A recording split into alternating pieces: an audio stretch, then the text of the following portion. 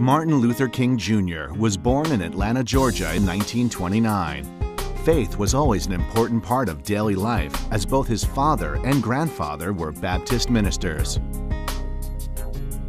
He thrived at a segregated high school, graduating at 15, before heading off to Morehouse College.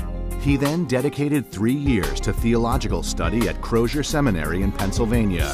While earning his graduate degree at Boston University, he met Coretta Scott, who he would marry and have 4 children with.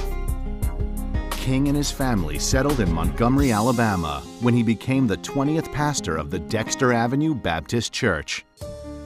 When Rosa Parks was arrested for refusing to relinquish her seat to a white man on a Montgomery City bus in 1955, the incident lit a fire under the burgeoning civil rights movement.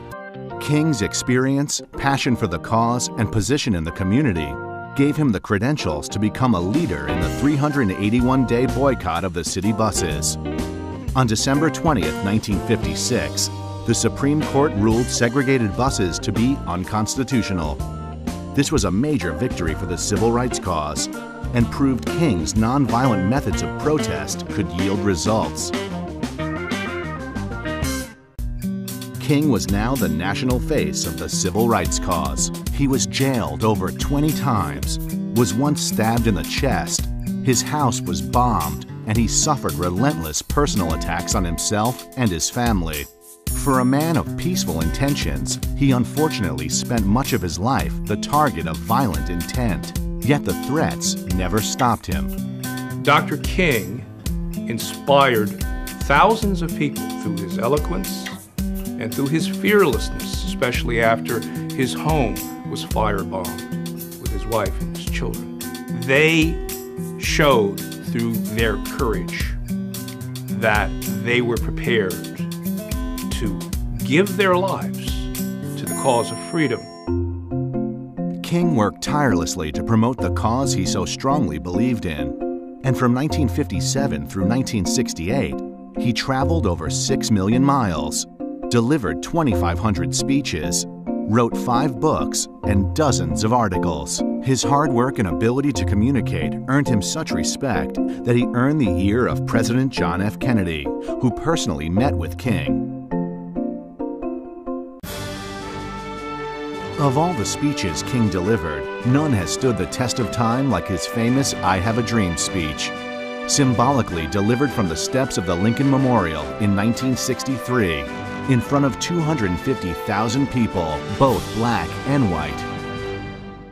King had become such a force in America that he was named Time Magazine's Man of the Year in 1963. A nice achievement indeed, but it paled in comparison when in 1964 he became the youngest man ever to win the Nobel Peace Prize. Martin Luther King Jr. was an American. He was deeply American. And what's striking to me is that he had more confidence and faith in American democracy, in the Constitution, and in the principles of fairness and opportunity than nearly all of his critics. While in Memphis to lead a protest march defending the rights of striking garbage workers in April of 1968, King delivered a rousing speech titled, "I've Been to the Mountaintop." It would be his last. Standing on the balcony of his second-floor room at the Lorraine Motel in Memphis, King was shot and killed.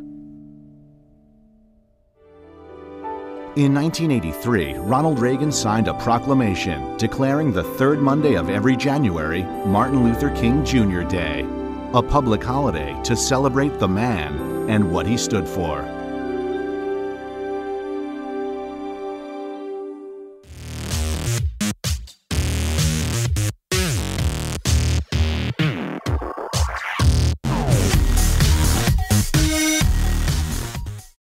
Book club meets today. Stop in the media center for your lunch pass.